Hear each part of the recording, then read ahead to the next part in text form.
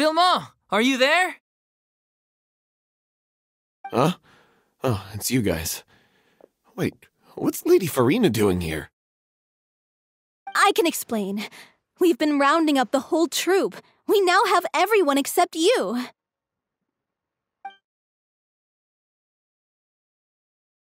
So, you think knowing the truth about the director's disappearance will help you write an ending to the script that pleases everyone? I care just as much as everyone else about making the Little Oceanid a success. That's why I wanted to wait until after the show. If I open this can of worms now, I just don't want to make things difficult between us. We're supposed to be a unit when we're on stage. Vilma, avoiding the truth will not help anyone. Unless you mean to suggest that Aurelie's death had something to do with you. I don't want to talk about it. Listen, Vilma. I used to think that my love for Aurelie was a point of shame. I never brought it up to anyone. But now, I've made up my mind to put it all on the table. I'm prepared to face everything, to sacrifice everything for the sake of the show. The Little Oceanid cannot be complete unless we do justice to Aurelie on an emotional level. This is why people think of you as not being the smart one. As you all know already, the troupe was kept afloat not from ticket sales, but donations from the audience. Of course, that was nowhere near enough. We took on side jobs when we weren't performing, but even then, the troupe's financial situation was pretty dire. So, anyway, one day after a show, a merchant came to me and offered us a huge sponsorship. In return, we just had to provide the audience with their drinks during performances.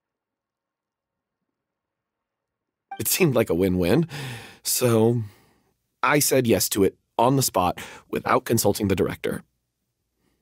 It was only when the merchant came to deliver the goods that I realized the drink in question was synth.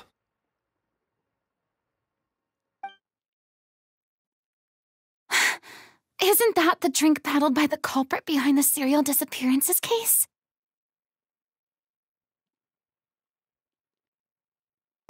I freaked out when I saw the boxes, and I told the director everything right away. She was completely shocked as well. But she didn't reprimand me for making the decision without consulting her. Instead, she contacted the merchant and stated that the troupe could not agree to this collaboration. The merchant was furious, berated us for going back on our word, and threatened to sue us for damages. The amount was astronomical. There was no way we'd be able to pay. And then? I was going to sort it on my own, but the director stopped me. She said that this was an issue for the whole troupe and it wasn't my fault. But things only got worse from there. The synth merchant just wouldn't let up, and then suddenly the director told us all to leave the city one day. I knew then that things must have reached a boiling point.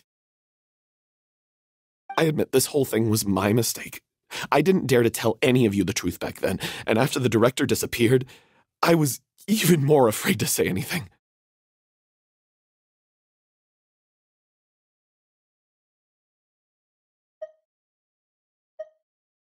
Yeah, I got Aurelie killed. There, I said it. Happy now? Hey, don't say that. You traitor! You knew Aurelie was in danger! Why in God's name didn't you tell us? What do you mean, you were afraid? This was a life-and-death situation! We could have saved her! How could you be so stupid? Please, try not to get too worked up. Yeah, listen to him! You need to stay calm! Stay calm? How can I stay calm? This guy got Aurelie murdered! She was the love of my life! And he has the gall to try and high-road us, claiming that he kept his mouth shut for the sake of the show! How about taking some responsibility for what he's done? All I can say is I'm sorry. Truly. I wanted to apologize to everyone in the troupe, but that won't bring back the director.